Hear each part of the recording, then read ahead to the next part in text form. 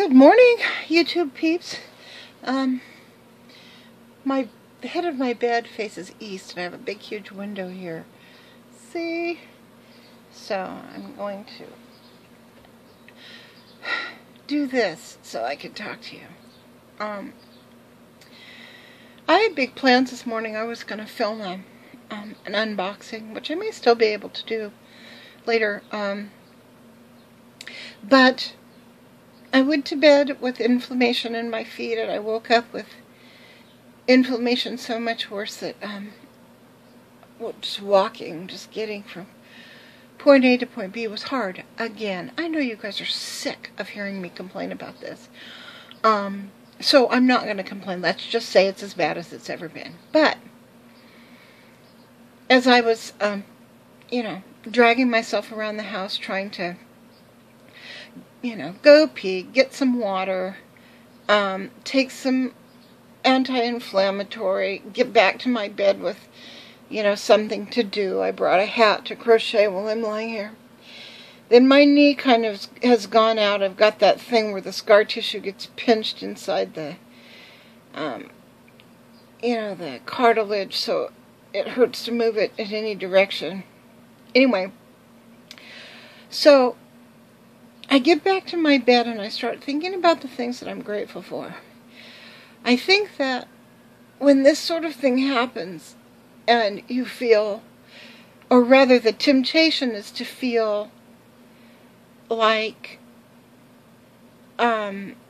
life's really horrible and everything's against you, I think maybe part of fighting back is to think about what you're grateful for.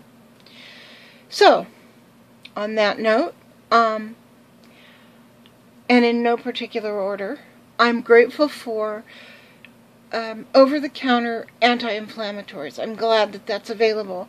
I'm not a big pill taker, as you guys know. I'm afraid of drugs in general, even over-the-counter drugs. But when it gets like this, having something that can take the edge off is a blessing. I'm grateful for running water, both hot and cold. I was quite cold. My foot, the one that's broken, was kind of turning bluish, and I was sitting in the other room. I don't have a fire going, and the way my chair and ottoman thing is not real comfortable for long term. And I thought, okay, well, I'm not going to be able to sit in here. I'm going to have to go back to bed. And, but I had gotten quite cold because there's no fire going in our wood stove today. And it's not a cold day. It's cool. It's not cold, but it's cold in the house. Anyway, so I thought, well, I'm going to stop at the bathroom and I'm going to take a hot shower and put on some clean clothes. So I did. I mean, the whole time I was thinking, as I was doing this, I was thinking, okay, all I have to do is reach in and turn this knob, and hot water comes out. And then I turn the other knob, and it cools down to the point where I can get in.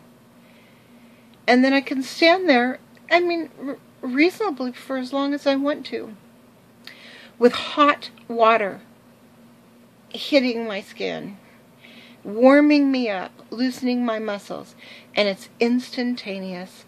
I don't have to go down to a creek and get water. I don't have to walk up multiple buckets of water. I don't have to, light a stove or light a fire outside and put the water in a kettle, then try to get the water back to a tub of some sort, usually a small tub, where I would have to stand and take my bath, and the water would go cold very quickly. And all of this on inflamed feet that feel, like, I don't know what they feel like. They feel awful. But anyway, point is, hot water is an incredible blessing. Instantaneous hot water. Same's true for cold water. I know I need to drink a lot of extra water right now. At least I feel like I do. So all I have to do is just turn a knob and out rushes clean cold water. Not just cold water, but clean cold water that comes up from hundreds of feet under the ground. That is a blessing. I'm grateful for my talents. I'm grateful that with a crochet hook and some yarn, I can entertain myself and feel creatively satisfied by making some dumb thing. If, in contrast to that, I can't pick up a guitar and sing. I can't play guitar and sing. I can't sing very well anyway.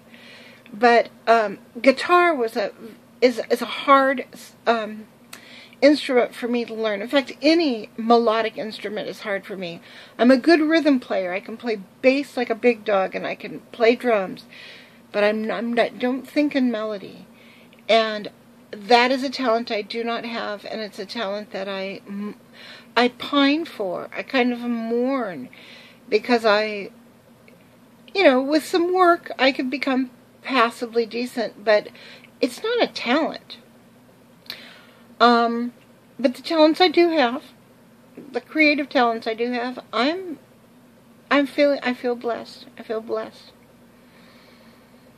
I could go on with this list forever, but those were the things that occurred to me as I was making my way back from the living room to my bed where I am now, and will probably spend the rest of the day. So, I know this sounds I know it's not exactly preachy or anything, but it sounds really Pollyanna optimistic, but I'm going to put it out there anyway. So when things are feeling really super shitty for you, and they aren't life-threatening things, like, somebody didn't die or something like that, you can't overcome that with this attitude. But when it's something like this, like what I'm going through right now, just a big fat inconvenience, painful inconvenience, think about what you're grateful for that has to do with that inconvenience. Like for me, I'm grateful for over-the-counter drugs. I'm grateful for hot water. I'm grateful that I have something that can occupy my time while I'm down off my feet. So, I don't know. Just a thought. Just putting it out there. I'm so glad that so many of my friends didn't get huge freaking snow. I know a lot of my friends did get huge freaking snow as well, but along that upper eastern seaboard, it sounds like you guys, you kind of, you dodged that bullet a little bit. But those of you that are buried under snow, and it's a big inconvenience to you, I hope that your lives get back to normal, and that, the snow melts and you're able to drive on the streets and get to work and get the kids to school and, do all those things that you need to do as soon. So, other than that, that's about all I have to say. I'm just going to be lying here. Talk to you guys later. Bye.